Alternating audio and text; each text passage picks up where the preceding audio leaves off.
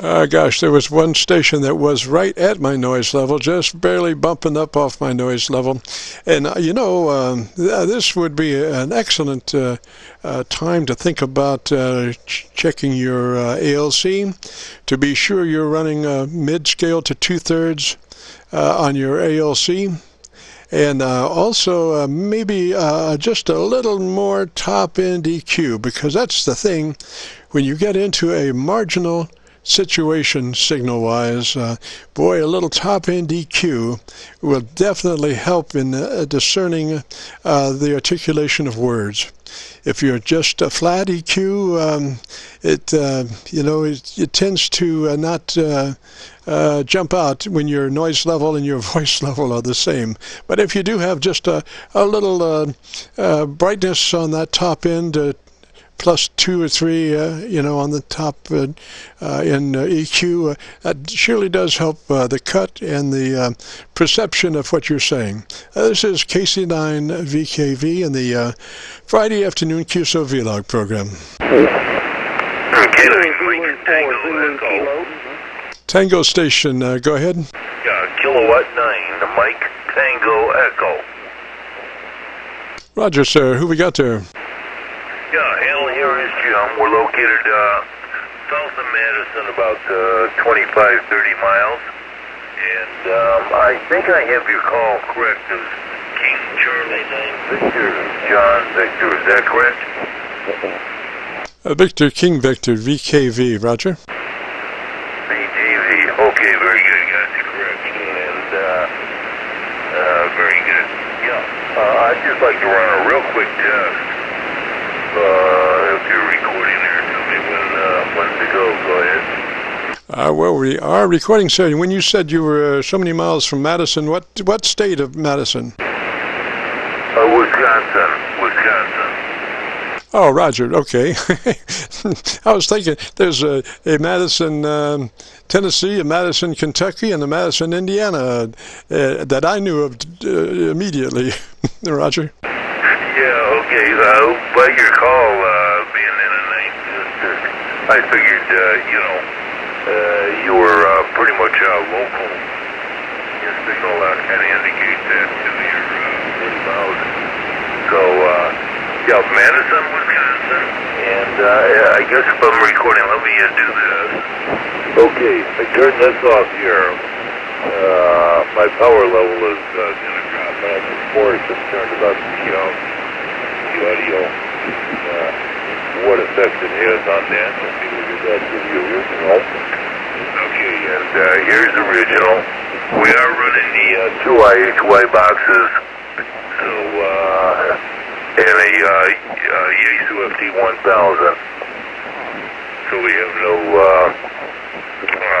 internal processing on the transceiver. So I guess back to you, I didn't get your name. I had KC9VKV, K9MTE.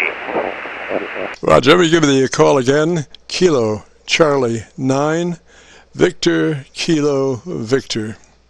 And I do have a tendency to I've got a little trim pot, a little audio trim pot right by my PTT, and I do have a tendency to ride gain, try to keep all audio up to a 0 level. If that involved an audio transition that you wanted to check, you might do it again, and I'll just leave the volume where it is, and it'll just be up to Mother Nature as to where she takes the signal audio, Roger. Yeah, okay, yeah, that'd be great. Okay, well, this is the original position here, 1, 2, 3, 4, and now we'll go to the new position. Okay, this is the new one, and basically what we're trying to do is set up one easy way to switch from processed audio for DXing to non-processed audio, or not as much processed audio for reg chewing. So now I'll go back to the original. Okay, this is back on the original setting. So that's kind of what we're trying to do here. KC9VKV. I think we have it now. K9MTE, go ahead. Roger, Roger. What's the name up that way? I didn't get your name. Yeah, Jim, Juliet India Mike, and yours? Same thing, ditto, Jim. Okay, well, you shouldn't forget that. Go ahead. Yeah, I have a tendency to every once in a while. It's, oh boy, one of those days when I do. But, okay, so I've got your situation there, and I have recorded you, and I did not shift any kind of volume levels on that last one. Of course, you know, you do have conditions constantly ebb and flow, so you kind of have to, you know, make allowances for that, too. You know, another way to look at that would be maybe if you ran a compromise between your you know, your Qso EQ and your contest or DX equalization settings, you know.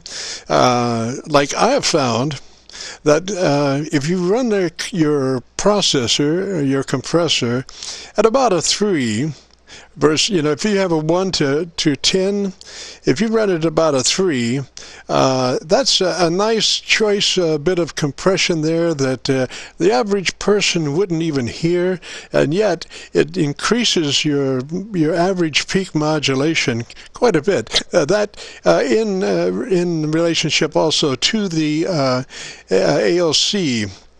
You want to be sure to be running your ALC at mid-scale to 2/3. Roger? Yeah, very good, Jim. Yeah, actually, our ALC is very low. We have done testing for years on this. Scale level real quick. And we're 1-2. Yeah, we're about 1/3 scale on the ALC. So, not a whole lot of ALC. We have found that that can be a bad mix in the whole deal, running too much ALC. So, but yeah, we're just trying to do something. We have things set up for our, you know, DX audio, if you want to call it that. But then when we have, you know, reg chews, people kind of complain because I have so many highs and the audio is too loud and this and that. You know, they want more comfortable listening things. So rather than going and changing all the equalizers here and compression levels and audio levels and everything, you know, I've got so many controls in here between these two boxes and then the transceiver that I was just trying to find a easy way out, and I think I found it, but I just want to make sure.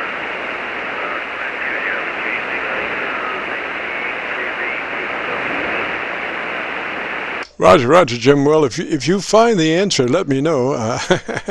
I have been looking for the ideal answer. You know, I guess it is. A lot of the modern radios have menu-driven situation where you can create all different kinds of conditions in, say, a memory, and then you can choose that memory or another memory, would, you know, and so you could have you know, a lot of different modulation conditions in there, and you could just go to memory and hit that memory position, and all those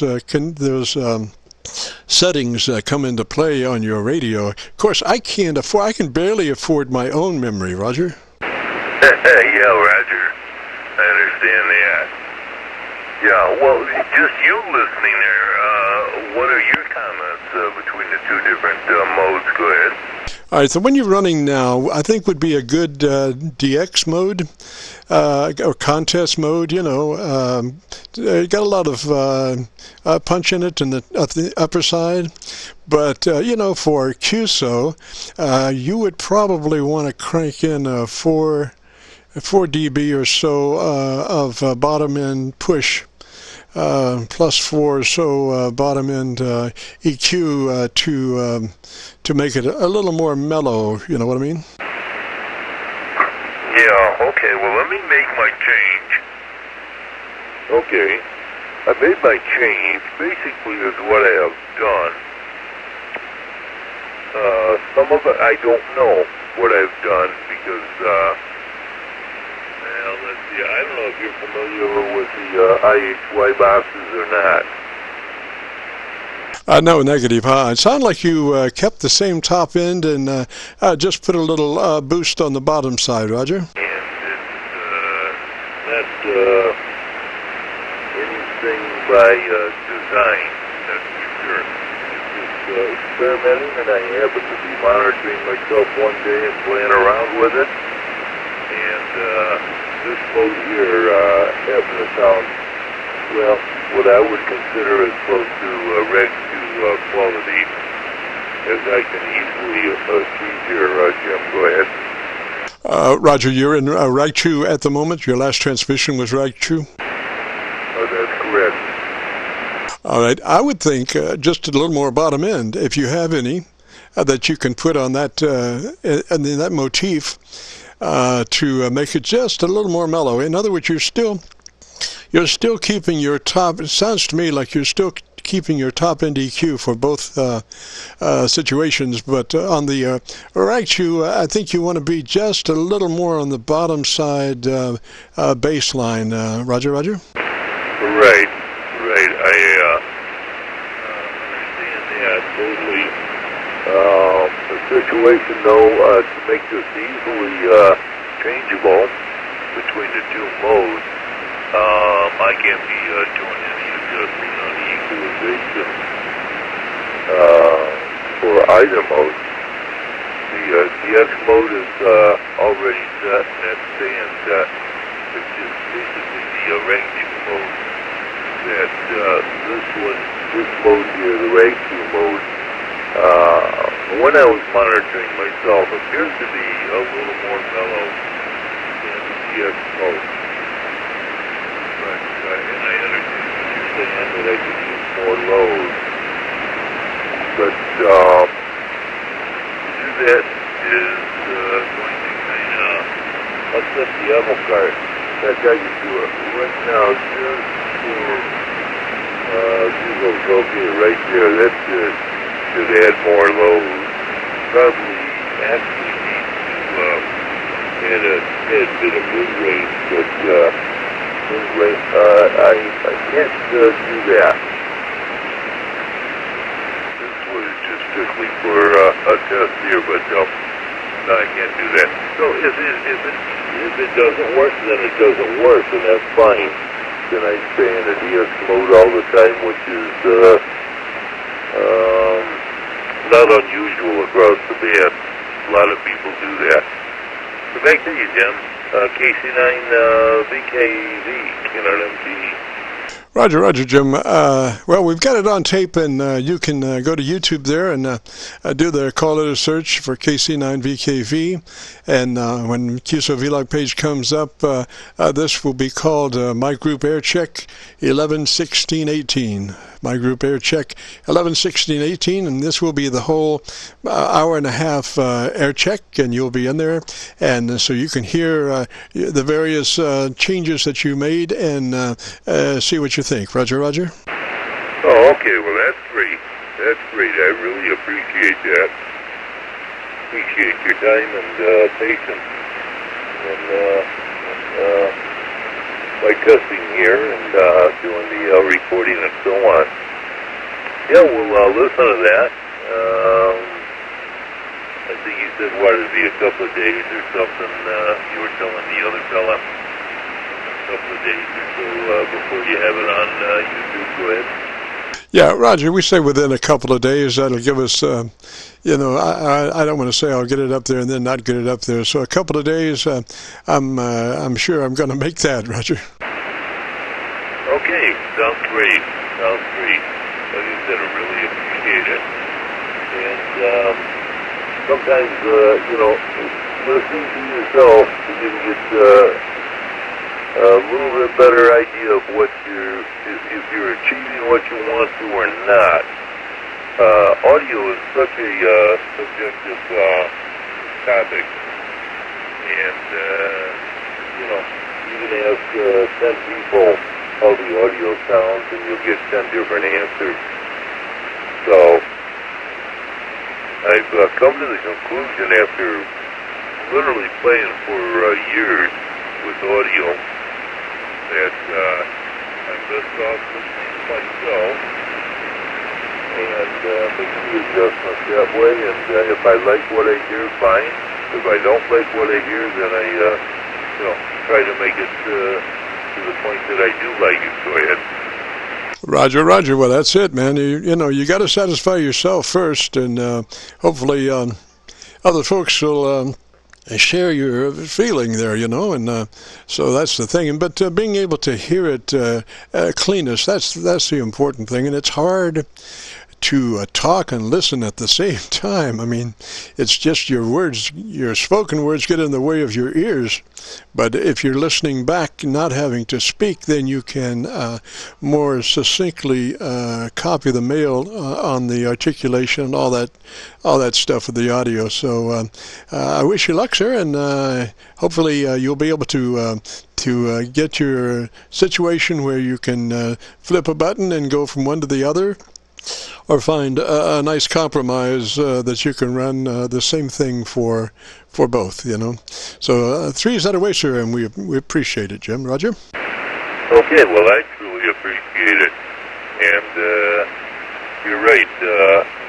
It's hard to talk and listen to yourself at the same time, and that's why I just have to be on this frequency listening. And heard you mention that to the previous Qso, and I said I'm going to jump on this one. I'm going to see if I can get in there and get a quick check. So, okay, Jim. Well, we're going to get out of here.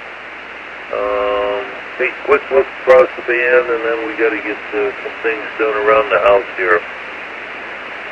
It's been kind of a radio day today, and nothing getting done around the house. So, again, thank you very much. I appreciate that. And we will look forward to listening on YouTube. KC9VKV from K9MTE. Roger, Roger. Jim, 3 is that away, sir. You have a good day.